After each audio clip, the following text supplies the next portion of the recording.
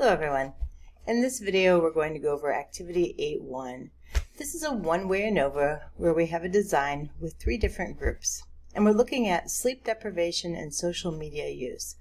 And specifically what we want to know is, does the amount of sleep people get affect how much time they spend on social media?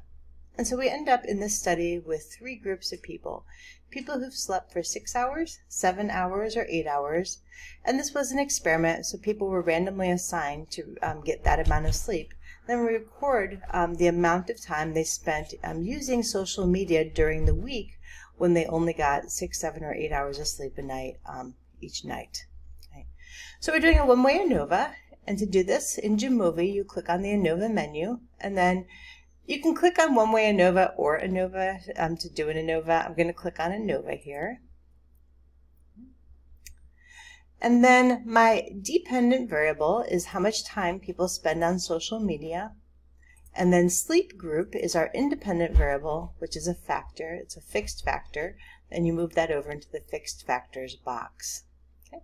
So as soon as you do this, you get an ANOVA summary table. And I'm going to add to my ANOVA summary table measures of effect size for the overall ANOVA. I'm adding in the partial eta squared and the omega squared. Okay, so in terms of our output here, we have an F of 5.847, right? And that is the ratio of the mean square between groups. And the mean square between groups is the independent variable, sleep group, divided by the mean square residual, or we also refer to this as mean square error or mean square within. And that gives you an F ratio. And then our p-value there is 0.003. The probability that I would get an F of 5.847 or higher, assuming the null hypothesis is true, is 0.0035. My effect size, I have eta squared and omega squared. Actually, this is partial eta squared or omega squared. We prefer to use omega squared just because it's less biased than eta squared. Eta squared tends to overestimate the effect size in the population. Okay, so overall, we know that this overall ANOVA tells us that there's some difference amongst these three groups. So let's go ahead and take a look here at our means that we're going to be comparing. I'm going to click on the estimated marginal means. And I'm going to ask for a marginal means table, and I need to move sleep group into the marginal means box, and it'll give me a means table there. Okay, so I have a graph there of my marginal means, and I have the table as well. And you can see that on average, people in the 6-hour group spent 287.29 minutes per week on social media. People in the 7-hour a night sleep group spent 257.36, and then in the 8-hour sleep it was 243.60 minutes. Right? So what our overall ANOVA tells us is that all three of these means are not equal to each other. At least one of them is different from the others, or maybe they're all different from each other. We don't know until we've done post-hoc tests. Okay. So to do post-hoc test, you're going to click on the post-hoc test menu, move sleep group over into this box. For correction, select no correction. Unclick Tukey's, select no correction, and then you're going to get an effect size, and you can get confidence interval around that effect size as well. Okay. So I now have my post-hoc test listed up here in the post-hoc test box. So the way this is set up is that this first row is comparing the 6-hour group to the 7-hour group.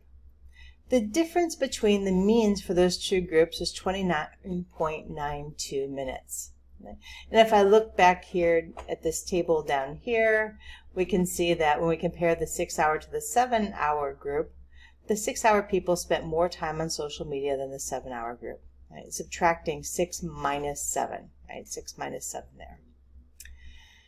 The standard error for that difference is listed there. And then we also have a t for that mean difference, which is 2.29, and then a p-value for that difference as well. Okay. So the probability of getting a mean difference of 29.92 or higher, assuming the null hypothesis is true, is 0.02. Which these data are not consistent with the null hypothesis. This suggests that there's a real difference between these two groups that's unlikely to be due to sampling error.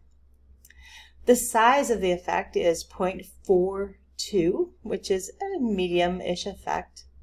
And the 95% confidence interval is that I'm 95% sure that the true effect size in the population is somewhere between 0.06 and 0.78.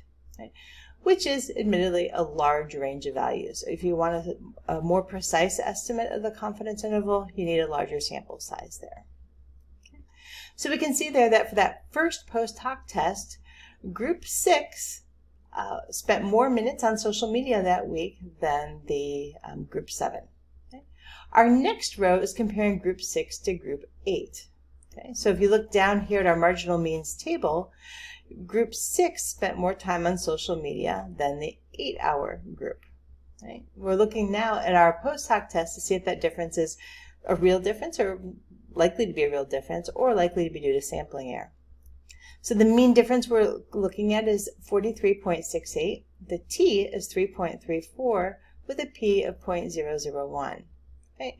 So these data are also not consistent with the null hypothesis. In other words, this appears to be a real difference that we're observing between these two groups. And that is that group 6 spent more time on social media than group 8. Our final post hoc test, our final pairwise comparison, is comparing group 7 to group 8. Okay. Now, group 7, on average, spent 257.36 minutes on social media, whereas group 8 spent 243.6 minutes on social media. Now we do a post hoc test to compare those, and we can see that the t is 1.05 with a p of 0.29, which means that that difference we're observing is these data are consistent with the null. The difference is probably due to sampling error.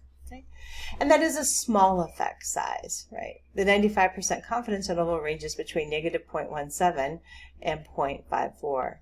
Right? So that difference is small and likely to be due to sampling error. Right? Whereas our other differences are not likely to be due to sampling error. So that's really all the data you need in order to analyze and interpret your one-way ANOVA. Okay? So I hope that helps. Good luck.